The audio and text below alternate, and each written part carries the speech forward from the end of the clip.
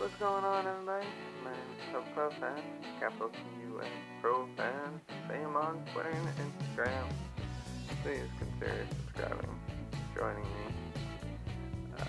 I just got through watching Wrestle Kingdom 14. Great show, slow start, but the last about 4 matches or so were just top notch. Mosley versus Archer I thought was really well done. He had Ospreay versus Hiromu Takahashi. He had Naito versus Jay White, and then Okada versus Ibushi. 4 really good matches.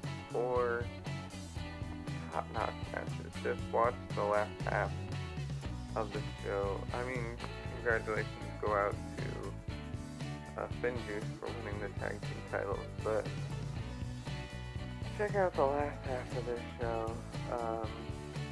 Yeah, the Liger retirement match was really good too. If you want full results, check out my Twitter, capital QF Pro Fan. I went by match with results and a little bit of my thoughts going into the whole show.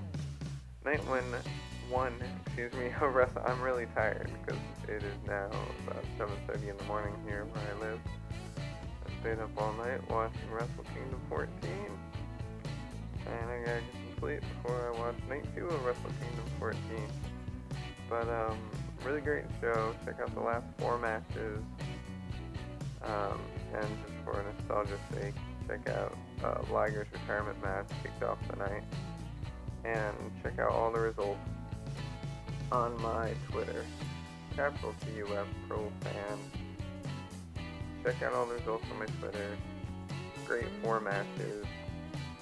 The last 4 matches, I believe, of the card.